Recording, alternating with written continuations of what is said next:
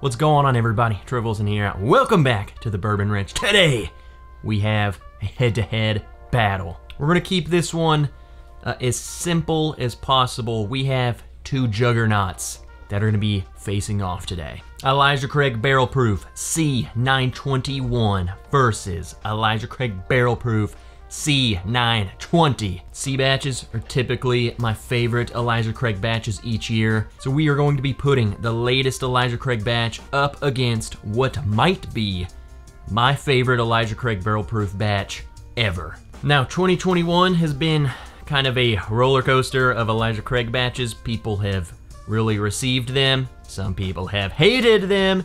It's kind of been all over the place. I think they are a bit different than what we are used to, especially coming off of 2020's hitter batches, 2019's hitter batches, and then we get 2021, and I think it's in a different part of the field. So I wanna see side by side just how different the C920 is to the C21, just to see if it truly is as good as we are making it out to be, or if we are just trying these new batches and looking back of days of old and have, you know, some nostalgia and we make it better than it was. The only way to find that out, I think, is to just side by side them directly, see how they're similar, see how they're different, and see which one is ultimately the best. Without further ado, let's just get right into it. I have both of these poured for me. They've been blinded. I don't know which one is which. We're just gonna smell them, compare them, taste them, compare them, crown a winner. All right, let's get right into it. Glass A. It's pretty good. This kind of just jumps out of the glass at me. It's like it punches you. It says, I'm here and I'm ready to party. It's like perfectly balanced. Tons of oak, tons of charry barrel, sweet still, so a lot of vanilla notes coming up too, and they're all kind of cohesively working together. It's like no one note is overpowering and overtaking any of the other notes I'm getting. The alcohol is definitely prevalent. It's letting me know, hey, just saying, I'm about to kick you in the face. And then let's just directly side by side that to Glass B on the nose only. So, Glass B on the nose, quite different. This one seems a lot more subdued. Like, everything that I was getting on A was jumping out of the glass. This seems a little bit more buried. Also, a lot more oak. Like, this is wood, a lot of wood. Home Depot. But honestly, I think the wood in that burnt note, burnt wood, is kind of taking over the nose to me, to be honest. Okay, hints of the vanilla sweetness that we were getting on Glass A. This is kind of hidden. I think it's being overshadowed a little bit by those wood notes, the oak notes.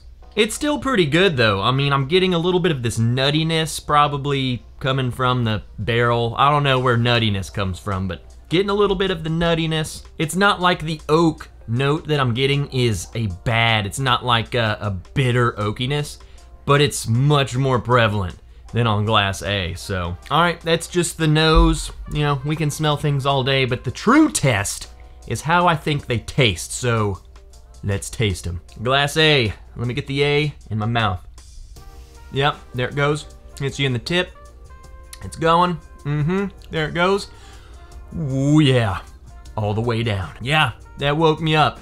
That's saying, I'm here, let's go. Totally mouth coating.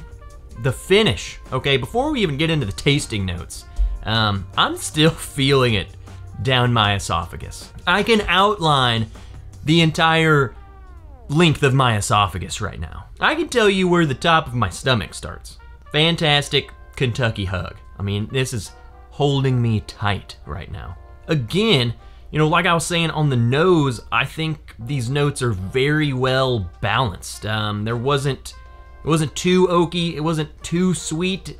It was just a conglomeration okay? A mixture, a beautiful harmony of flavors in my mouth. Oaky and peanutty, like peanut butter, caramely, cinnamony, nice and spicy, very creamy, coating my entire mouth. Every part of the tongue is activating. So the sweet sensors and the bitter sensors on the side and the little thing in the back and all the way down, everything is lighting up with this. I think this is just this is great. This is freaking fantastic. Super complex. My mind doesn't even know what to do with this other than sit there and enjoy everything that's happening. Now, let's see what Glass B brings to the table. Yep, oak, a lot of oak. This is some wood. Peanutty, really peanutty.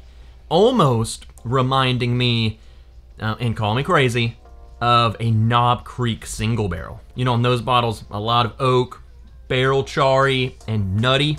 That's kind of what I'm getting on this. Very approachable proof. It's not really lighting me up. It did not kick me in the face. It might have given me a little slap. No kick, no punch. Not as warming going down. It doesn't, you know, brighten my soul. It's enjoyable. It's very approachable.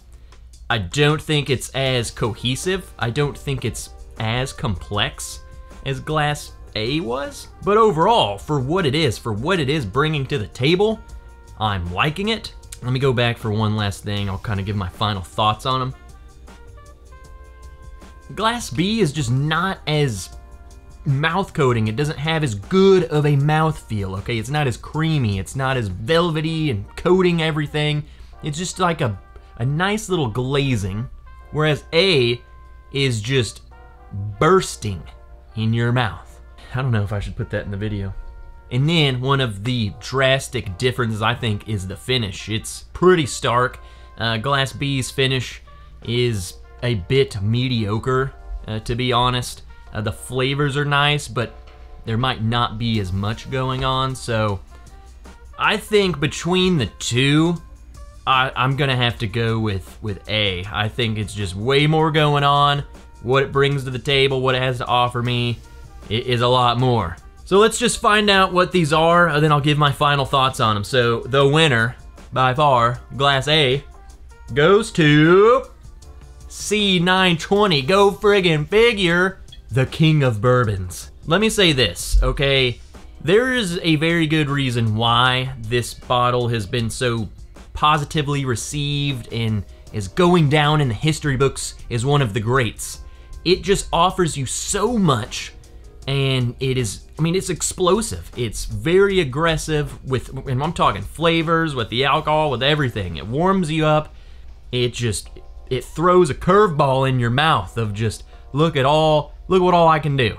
So going into the C921, I'm not saying this is not a good bottle. I think this is really good. I've quite enjoyed it right from cracking it, but when we're comparing it, when we are side by siding it straight to the best bottle ever, I don't think it really stands a chance. It just seems flat, not as complex. The finish is way lackluster. I don't ever want to just be negative towards bottles. I want to find positivity in each thing that we drink.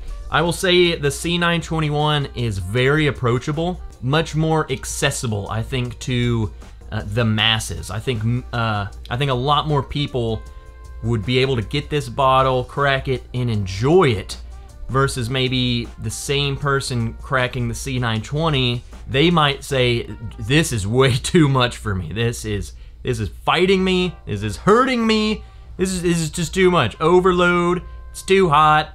I think these lower proof ones, a little bit more approachable, and I think whatever factor, whether the barrel came from the bottom of the warehouse or whatever dropped that proof, I think changed the flavor profile in a way that some people might like it a little more.